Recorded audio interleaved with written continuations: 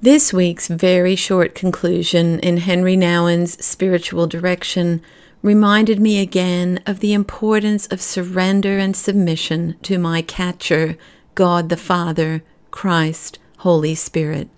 The secret that the flyer does nothing and the catcher does everything resonates with me.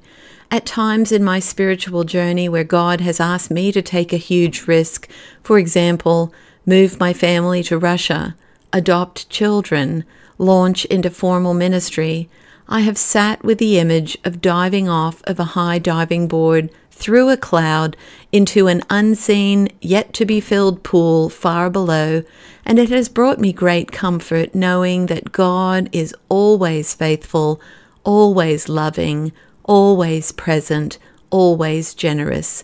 The flyer-catcher image is so much more embodied and intimate, and I am thankful for this beautiful parable. It's a great reminder to really believe that the worst thing the flyer can do is try to catch the catcher. Lord, help me to surrender moment by moment, breath by breath. I want to trust you more. I am so fascinated by Henri's thoughts on the discipline of the body, adding to the three main disciplines of the spiritual life he described: the heart, the book, and the church. For consistency, I would want it to be written as the capital B body, but I can see how that could cause some confusion, as readers might think that referred to the body of Christ and not our actual flesh and bones. I've had enough body-related experiences over the years that have awakened me to the realization that my view of the body and even my body are in need of an expanded, sanctified vision. Undoubtedly, I have been influenced greatly by the multiple primary cultures in which I was raised, including nations, circles of communities, the church, and my family. This is the exact area in which I hope to learn the most during my time in seminary, though I have no doubt that God, being perfect in wisdom, knowledge, and understanding, will surprise me by teaching me all kinds of things in every area of life and study.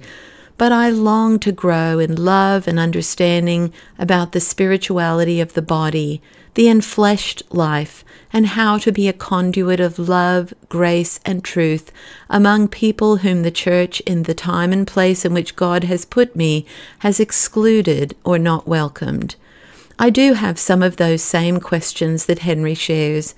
I'm chewing on this one the most today. What is my responsibility to the world around me, and what is my responsibility to myself? For most of my life, I've focused on the first part of that question. I'm hearing an invitation from God to ask the second part more often of myself, and to encourage others around me to engage with this balanced pair of questions as they seek to follow Jesus by loving God and people. I'm also pondering what it would look like to, as Nouwen put it, bring my body home. I'd love to hear others' thoughts on this too. I shared early in this course that I was moved to seek another spiritual director. I prayerfully did just that, and in a very short time, God provided someone. I had my first appointment a couple of weeks ago, and one immediate and very personal confirmation was that in his opening introduction of who he was, he shared his wife's given and middle names, the same exact combination as my beloved mother, who passed away 32 years ago, and one that I had not encountered in another. All that to say, I wholeheartedly agree with Henri's closing paragraph in Appendix 2. Trust that God will lead you. After all, it is God's Spirit that does the guiding and real directing. The director is simply there to be God's friend and yours in the process. May we each live the questions deeply, knowing that you and I are God's beloved.